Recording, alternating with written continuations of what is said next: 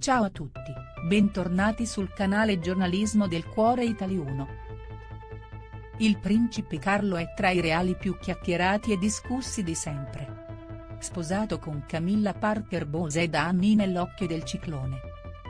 I suoi tradimenti, che tanto hanno fatto soffrire l'iconica Lady Diana, considerata la principessa del popolo, non sono stati perdonati dai sudditi che non vedono di buon occhio quello che un giorno diventerà re d'Inghilterra.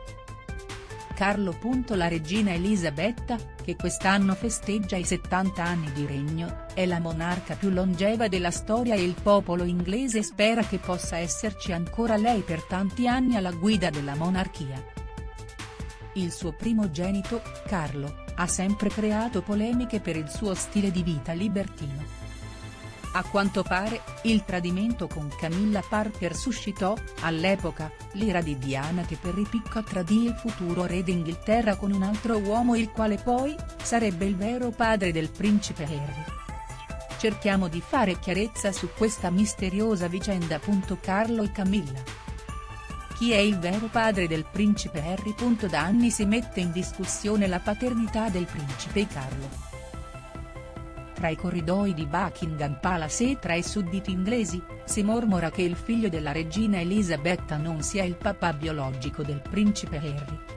Anche se il figlio di Lady Diana oggi conduce una vita completamente diversa dagli altri membri della Royal Family, visto che ha deciso di vivere come un normale cittadino dopo il matrimonio con Meghan Markle, il dubbio su chi sia effettivamente il suo papà biologico ancora tutt'oggi persiste. Harry e Meghan. Si crede che il papà di Harry sia tale James Hewitt, il maestro di equitazione della principessa Diana. Nel 1986 Diana e James iniziano una relazione che durerà ben 5 anni. Sembra però che i due si conoscessero da prima. James Hewitt. James e Diana hanno cercato di tenere nascosto questo segreto e, più volte, quando Hewitt è stato chiamato in causa, ha affermato, per tutelarsi, di aver conosciuto Diana 2 anni dopo la nascita di Harry.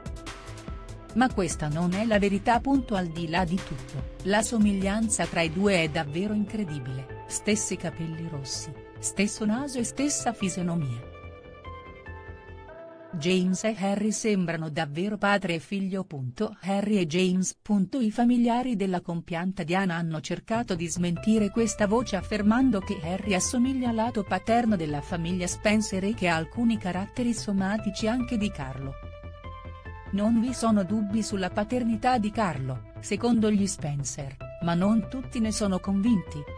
Il mistero continua ad aleggiare. Grazie per aver guardato l'intero video. Metti mi piace e commenta la tua opinione in modo che possiamo discutere. Non dimenticare di premere il campanello per seguire e aggiornare tante interessanti novità. Ci vediamo ai prossimi video. Addio.